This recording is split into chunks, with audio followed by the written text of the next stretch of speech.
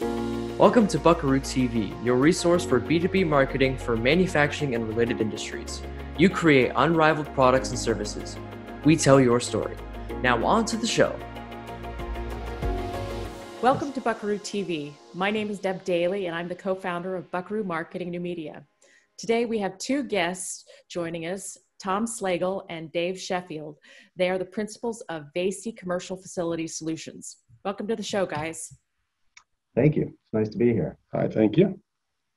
So why don't we start off and why don't you tell me a little bit about your background? Tom, we can start with you. All right. Well, thanks for having us here today, Deb. We enjoy spending time with you, and give you a little bit of a background on myself. I attended school back in the 80s and got a degree in heating and air conditioning industry, and got immediately into the field and started a family and worked day and night, and ended up after 8 years in the industry here at Vasey, beginning in 1994. Okay. Been here for 26 years. Started off as a service technician, became a field supervisor, progressed into a service manager, and then general manager, and then somehow we are now ending up in the owner's seat as president of the company, alongside my partner, Dave Sheffield. Okay. Dave, what about you? I've been with Vasey 16 years, and I'm the chief financial officer here, and have had a career in the construction industry and distribution industry as both controller and CFO along the way. So you've worked a long time together, obviously. We have, yes, 16 years. Long time. Long time. Why don't you tell me a little bit more about Vasey? Well, Vasey was founded in 1977. The founder was Bill Vasey, and he began the company on his kitchen table and started out taking off prints off of blueprints and designing ductwork systems and heating and air conditioning systems, and sold them to general contractors. And since that time, we have grown and transitioned from a contractor that installs heating and air conditioning for the general contracting world to a service organization where our predominant line is providing HVAC service and plumbing service throughout central Indiana. Okay. Now, was that Bill's original intent? I mean, you know, what did he think long-term that he was going to move into the servicing aspect, or just that's where he started and it kind of naturally morphed that way? Yeah, it kind of naturally morphed that way as the company grew and they were installing more and more HVAC systems throughout central Indiana. The end users for those buildings were in need of service and needed repair and maintenance on the equipment that Vasey had installed. So it kind of was a natural progression that the service department was started in the early 80s, and then has grown since then. And then in the early 2000s, we transitioned out of the general contracting bid speculation market and into strictly service. Okay. Tom, does Vasey have multiple locations? We work out of a central location here in Zionsville, just north of Indianapolis, but we do travel pretty much in a 100-mile radius. Mm-hmm. So we're as far as south as Seymour, Bloomington, and we travel state to state as far as Ohio, Illinois, and north into Lafayette, Fort Wayne occasionally. So we're a central Indiana-based company, but we have 65 technicians in the field that are located throughout Indiana. Some of them are located north, south, east, and west. So our reach goes far, and it's not hard to take care of our customers through the central Indiana region with the base of technicians that we have. Okay. You mentioned you have 65 techs. How many employees do you guys have total? Dave, how many techs do we, or Total employee count is 89 employees currently. Okay. 65 Nice. people in the field, and then a sales force of approximately 12 people, and then another 8-10 people in the office. Okay. All right.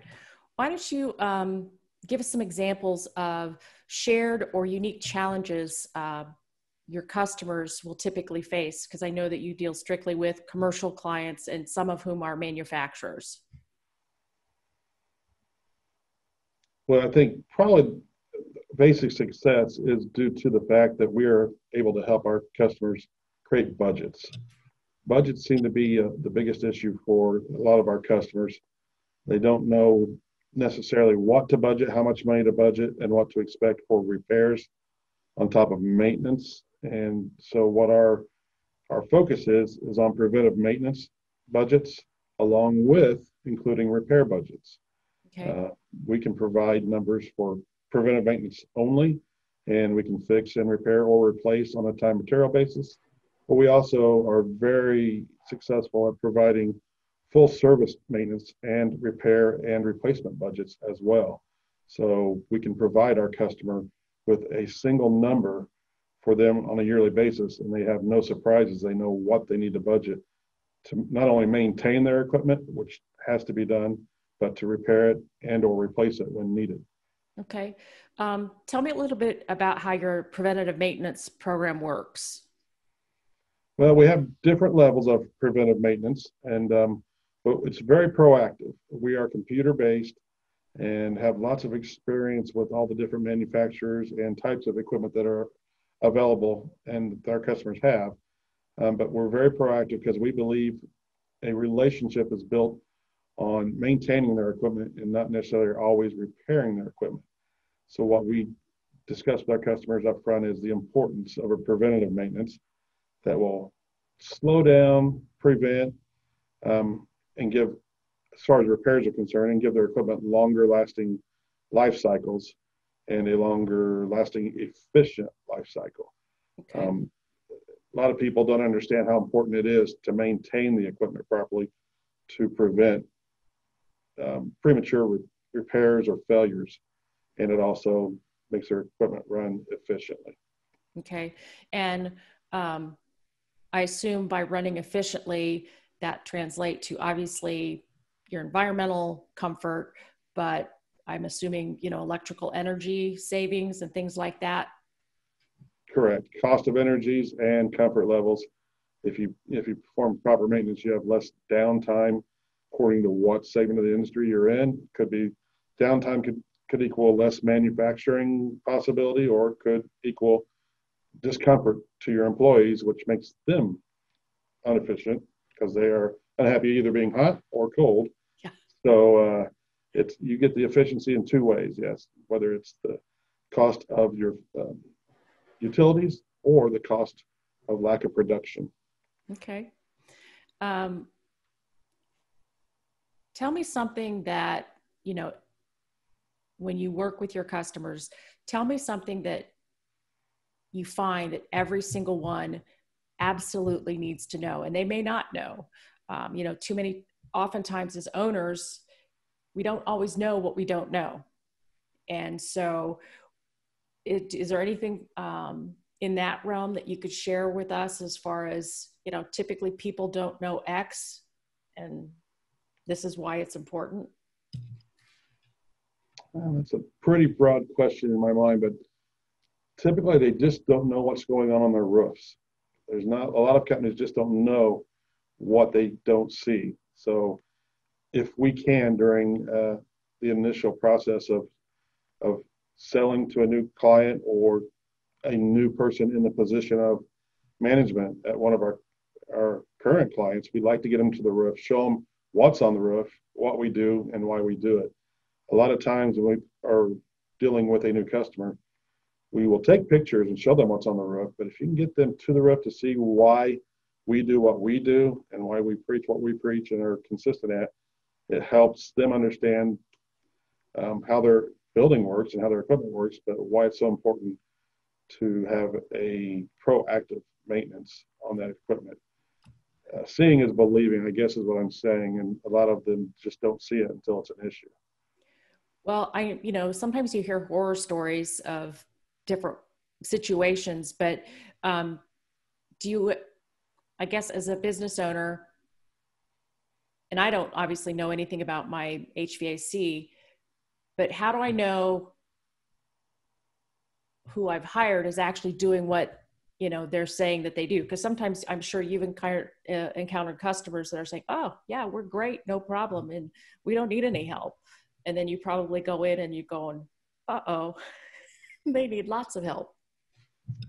Yes, for sure. And that's a situation, like Tom said, again, where we would bring the customer to the roof to see the shape that the equipment is in, or take pictures if they're not comfortable going onto the roof. Because in a large manufacturing setting, the roof can be the length of a football field, and there can be 60, 70, 80, 100 pieces of equipment on the roof. And if they have not been properly maintained, the efficiency is dropped dramatically. That raises your energy cost, and you're prone to more failure. And so, again, with our preventive maintenance programs, we really strive to do proactive maintenance and be out in front of the curve of breakdowns. And so equipment can operate year-round and can operate efficiently.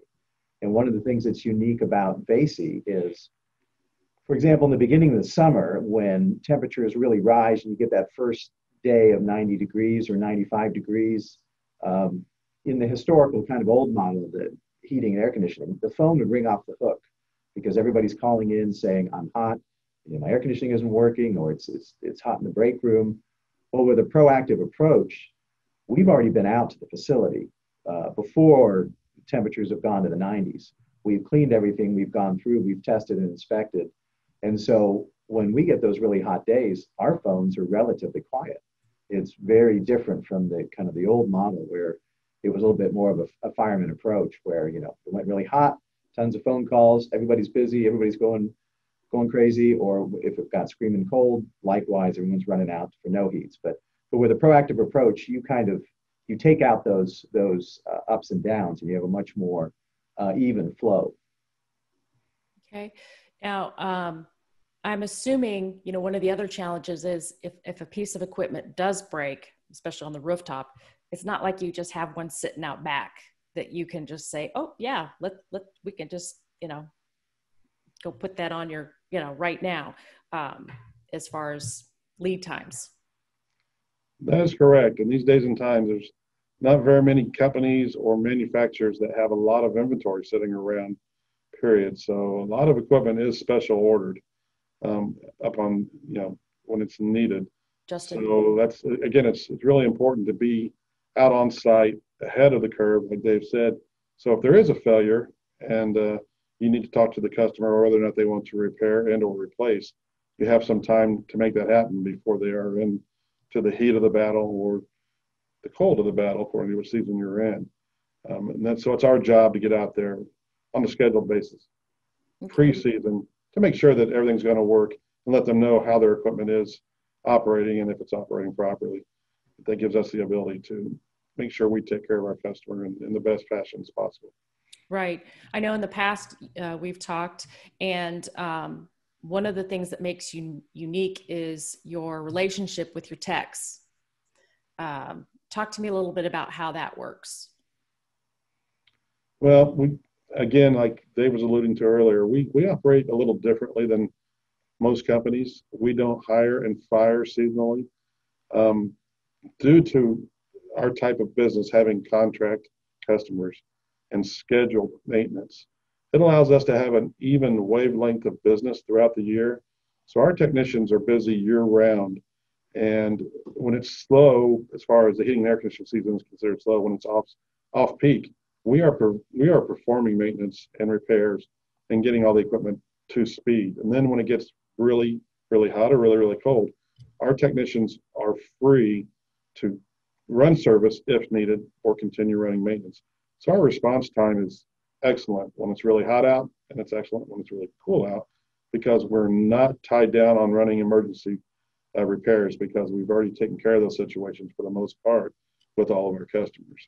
Mm-hmm. It helps us pick up new customers, because a lot of times we'll get phone calls from someone that we don't do business with or have a contract with, and they ask us if we can get to their facility on a service call for them, that day. And a lot of times we can, because our guys aren't tied down running emergency service all the time. So it gives us the ability to talk to new people and pick up some new customers because of our philosophy and what we do as far as a company. Our technicians love it because they get 40 hours year round. On average, they work 42 to 45 hours a week, and that's year round. Technicians don't have to work 60 hours when it gets really hot out. They don't have to work 60 hours when it gets really cold out because we have an even wavelength of business, and they don't get laid off or sent home in those off-peak seasons.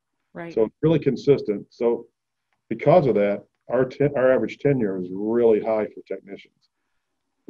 We discussed earlier, I've been here for 26 years, and we have 5 technicians that have been here longer than I've been with the company. Mm-hmm. And they're here long term. That's because Vasey is a very well organized place to work, and Bill Vasey set up a culture that is very friendly to his employees and to the people. That's why I'm still here, because of Bill Vasey. That's how he set up. So we've carried on that tradition and that culture, trying to make it as friendly and opportunity for success for them as much as possible.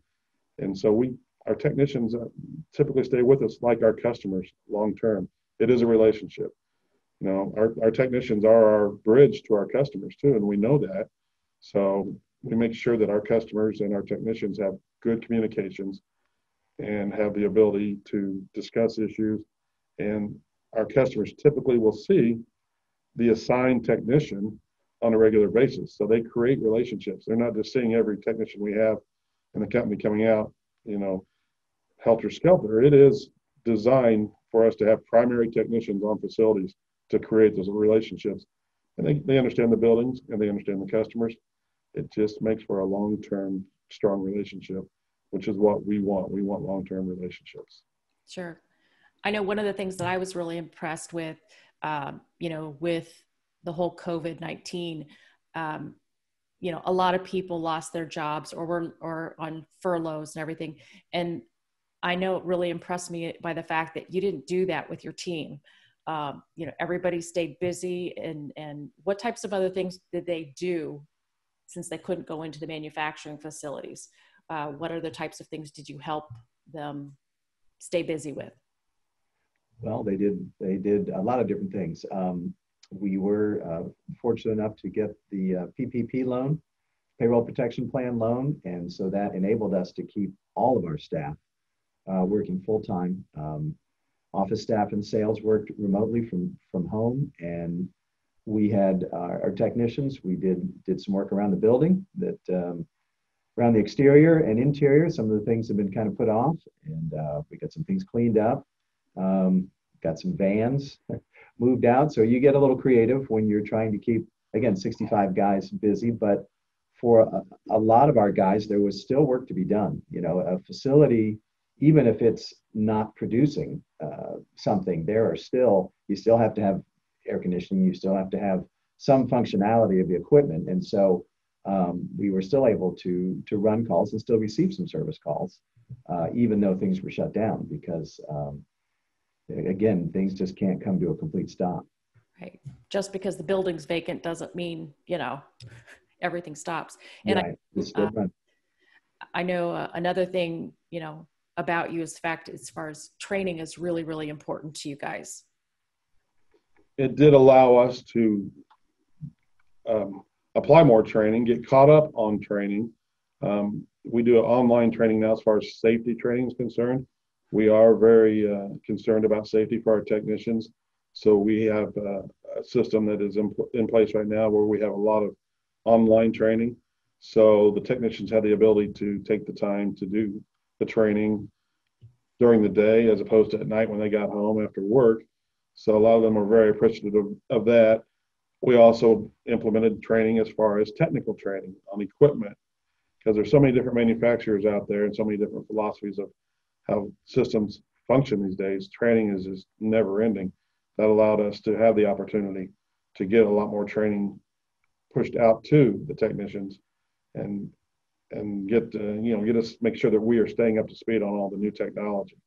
It's changing every day, but it did help us in that fact that we were able to monitor and see what technicians have been to which classes, which ones have been to which training sessions, and help get them caught up.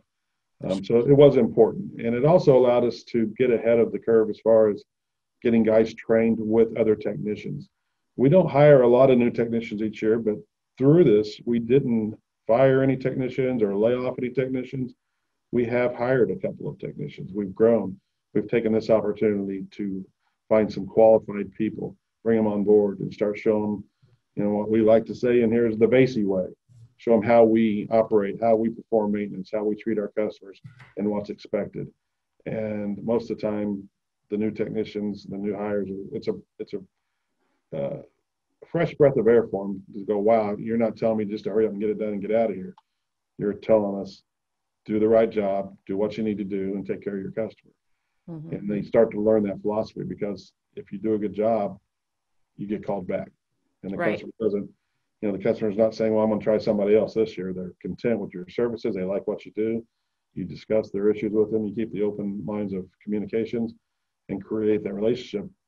The technicians then feel that it's a warmth. It's a good feeling, though, that your customers want you to come back and appreciate what you're doing and aren't upset with you because you're there, performing maintenance or whatever it is and costing them money. They appreciate that you're taking good care of them.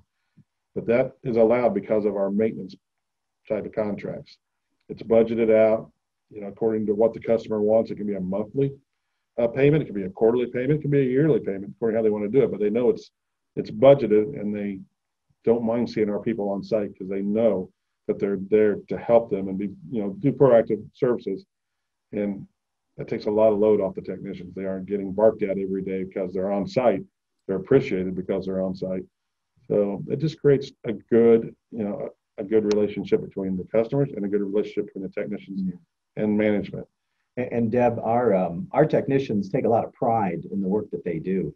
They're highly skilled, and one of the benefits of having a primary technician attached to a facility is that technician then goes into this building, learns the ins and outs of the building, and then that kind of becomes, his building. And he takes pride that everything works correctly, that everybody's comfortable inside, and that pride and that sense of ownership really benefits the customer a great deal. And again, as Tom said, when our guys come in, they're kind of the hero, because they're the one that's going to give you air conditioning or give you heat if you're cold. And so again, it's the same face each time on most occasions. And so so they enjoy that ownership of having that agreement. They take pride in their agreement and how effective the systems run. So it really does work well, particularly in the manufacturing environment when you've got a lot of different systems and doing a lot of different things. And so it does work out really well.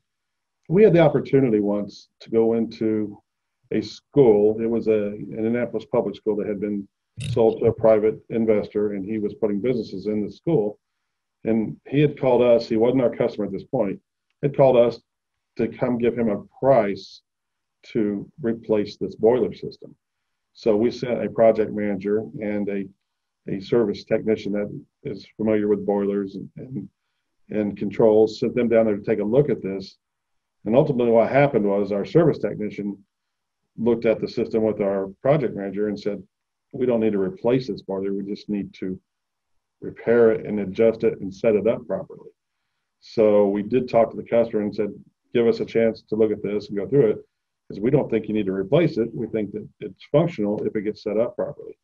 And so our technician spent, I don't know if it was 2 days, 3 days down there going through the system and told them what they needed to do. And they allowed us to perform the services, and the system worked properly. So they didn't end up having to change their boiler. We didn't end up selling them a boiler, but we did get the contract work at that facility after that. We now perform their maintenance and the minor repairs that we need to do, but that boiler is still operating today because we repaired and maintained and we keep it adjusted. Right. So we could have gone and just sold them a boiler, but that's not our philosophy. Our philosophy is, do what you need to do, not what. You don't just sell parts, materials, equipment. Right. You sell the customer what they actually need and perform the services that are actually need, because we know if you do that, you've got a customer for a long term. And that's what we really are about, is the long term. Yeah. We pick and choose our customers typically because we want that relationship. If somebody's calling us just as a competitive bid, we typically are not interested, but we will go out and talk to them and see what their needs are. And if we can do something for them, we will. But we're about relationships. We don't want to talk to you one time, do a job and leave, because we really want that long-term relationship that we can count on and we can schedule and be prepared for. Sure. I know one of the things that we haven't touched on, David, is your plumbing. Talk to me a little bit about your plumbing division, because that's not something you've always had. No, that's right. We added our plumbing division about 6 years ago, and we have about 9 guys involved in plumbing. We do service plumbing. We do plumbing installation, as it can be anything from toilets to faucets to drains outside, leading to sewer drains. We also have a division that does drain cleaning with hydrojet and other types of jetters that can clean grease traps and other drains. It's been a great addition to our suite of services, because it allows us to offer our customers not only HVAC and control work, but now you can add plumbing in as well. And so it gives our customers the ability to have a single source to reach out to for their facility. And it's something that continues to grow, and we're quite proud of it. We've got a great group of guys that are in that division. We do have a project division. We have about 9 people in the project division as far as HVAC is concerned, and piping. And then we also have the plumbing division that has some project installers as well.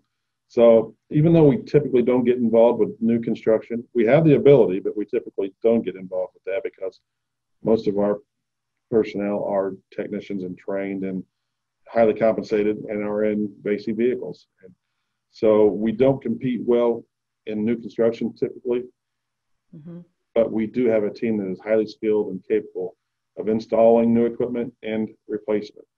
We do it all the time for our customers. We replace equipment, and we've got gentlemen in that division that have been with the company, again, 15 to 30 years. There's lots of experience and knowledge out there. So we have the ability to change out equipment, install new equipment.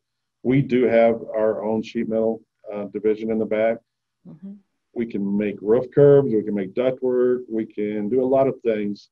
We have a plasma cutter for custom cut materials, as far as whether it's ductwork or diamond plating, because we do a lot of custom work for our refrigeration division. We can make panels for walk-in coolers, freezers, coverings, door flashings, lots of things. So we got a wide ability to service our customer. So I want to make sure that we're not only a good service company and maintenance company, but we do have the ability to put in new equipment and replace equipment, and we do it at a very highly skilled rate. I'm always proud to walk into a location and look at what we've done to say, yeah, that's Vasey's. If we find an issue like that, we take care of any issues, because not only do you do a good job, it looks good. That's another thing we're always preaching to our guys. Make sure you perform well, and when you're done, clean up after yourself, because if you leave anything hanging around, laying around, it doesn't look good. That's what the customer sees, and no matter how good a job you do, you're leaving a bad impression if you don't leave the job clean, tidy, neat, and straight. And so that's something that we are always pushing out to our guys. Make sure you not only do you do a good job, but you clean up after yourselves and smile at the customer and say thank you when you leave, because without them, we aren't here. Right. That makes perfect sense. Now, given have you added any new products or services lately besides the plumbing division, as far as, because I know we've had the COVID and that's affected you guys as far as maybe the ability to go out and service some of your clients in the same way, or, doing a little bit different. What kind of things do you have going on there? Well, we've seen a great deal of interest in air purification since basically the middle of March. The technology has been around for several years, but it was a little bit more in the background. But then, of course, due to the pandemic, it's really been pushed to the forefront. And we have installed ultraviolet light systems as well as ionization systems into our existing clients' properties, as well as new customers to provide air throughout the duct system that is being purified either via ultraviolet light or by an ionization process. And we have also really tried to expand and notify our customers about touchless fixtures in the plumbing world. You know, you've got touchless faucets, touchless hand dryers, touchless soap dispensers, and so those also are another option again in this kind of new environment to have again less touch points in a restroom, and then with the air purification, of course, to clean the air 24/7 around the clock, you know, in a facility. Sure. Well, and obviously that's a, you know, we all want to stay safe and healthy, so that's super important. Is there anything else that you'd like to add to today's conversation? Anything that I might have forgotten? Or I've got one thing.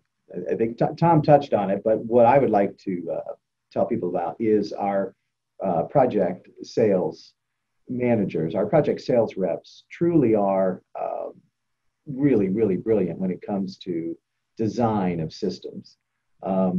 They have taken on tasks or problems that vary everything from you know, air exchanges in a manufacturing facility that has, you know, smoke that is produced from a production line, whether it's like welding, and you know, we've dealt with a company that had a lot of welding in a facility, and they needed to exhaust that smoke in that welding material sufficiently. What they had was not working. Again, our team came in, designed a system that could capture those fumes and that smoke and exhaust it to give the employees, you know, better and cleaner air. We've done paint booths, we've done clean rooms. They just, between the group, they are incredibly talented, that they almost kind of like the challenge of give us your problem with an air quality or a temperature issue or a humidity issue, and the team, you know, will come together and put out a product that will solve the problem. And I know, Deb, you've worked with us to really try to bring that out. It's like, tell me more. Those are great stories. And you know, our guys do it on a monthly basis. It's kind of old hat to them, but they really do some amazing things, and we're very proud of what they can do. Yeah, we do have a push on right now to expand our plumbing division. We are starting to install more and more piping, and that's everything from underground to, you know, water supply, air supply. mm-hmm. We've purchased the latest and greatest equipment to install and service, whether it is drainage sewer or, like I say, process pipe or domestic pipe. So that is a big push. We have gentlemen that are certified in backflow training or inspection. So we have the ability to inspect backflow preventers, which every facility has. Any commercial facility out there, they have a backflow preventer in their building, and or multiple. So we have the ability not only to inspect them, but we also repair. A lot of companies don't repair, but they'll come out and inspect your backflow preventer and let you know that it's either failed or passed inspection, but they may not have the ability to provide service. And we do provide service and repairs on backflow prevention as well. So we put a push on trying to work with that. We initially worked within our customer base to grow that division, mm-hmm. to keep it under control, because we didn't want to really advertise anything to the masses that we couldn't produce. Mm-hmm. So we wanted to make sure that we kept it under control, and we have. And now we're into growth. Now we're growing that division, and it's a good division. It's a good segment of the industry to be in, and our customers love it. When we go out and talk to our customer base and let them know that we have a plumbing division, they're always telling us, well, we didn't know that. And we said, yeah, well, we've just started here recently, but it is available now if you would like it. And typically we get a service call right then and there. Yeah. And and that's the goal. We want to do more business with our good customers, and we want to provide them more services. Well, and it's easy them because they already have the relationship. They don't have to go find someone else that they might be able to do the work and figure out if they can trust them or not. You know, it's a win-win situation for both. It is. It's worked out real well for us. So we're about growth, but we're really about controlled growth and controlled growth with the right customer. One of the things you mentioned was the backflow, and not all of our listeners, viewers will know what that is. So can you just briefly tell me what that is and why it's important? It's basically in place where the water system enters your facility from whoever is supplying your water, whatever company that may be. It prevents water from the building re-entering the loop that may get to other customers' locations. So if you had some type of issue in your facility where something got into the water system, it doesn't allow it to backflow into the supply lines that are coming into your building. Okay. So it's a safety feature there that you have to have. And it is important because if there's any type of problem with your system, you don't want it entering the supply line for everyone. So and you have that in your facility. You have a backflow preventer in place for your fire protection. You have it one in place for your domestic water, your production water, and if you have a sprinkler system, there's also one there for your sprinkler system. Okay. They have to be inspected once a year to pass for the state, and we do that, provide that service, and like I say, we also can repair and or replace or pipe in new. If they're going to expand, we have the ability to do all the above. Okay. Interesting. Is there anything else that we haven't covered today that you'd like to mention? I know that we've covered a lot. You guys do amazing work. Well, thanks, Deb. You know, with what we've talked about, it's kept us really busy as we've grown. We've got other things in the works that we're not ready to talk about just yet because we want to make sure that we have everything in place to support it. But you know, as Dave and I grow along here, we're careful and make sure that we do things properly, and then we can support what we tell you we're going to do, and we have the manpower and the right people in place to do that. Sure, it's important to us. You got to walk before you can run. Yes, and I also heard that you guys are proud sponsors of the Indianapolis Colts. We are indeed. Yes, we take care of their facility, and we hope we can be in the stands this season. Yeah. In some ways here, yeah. Things to be seen, yes. Yes. We have a good partnership with them. We are proud sponsors of the Indianapolis Colts.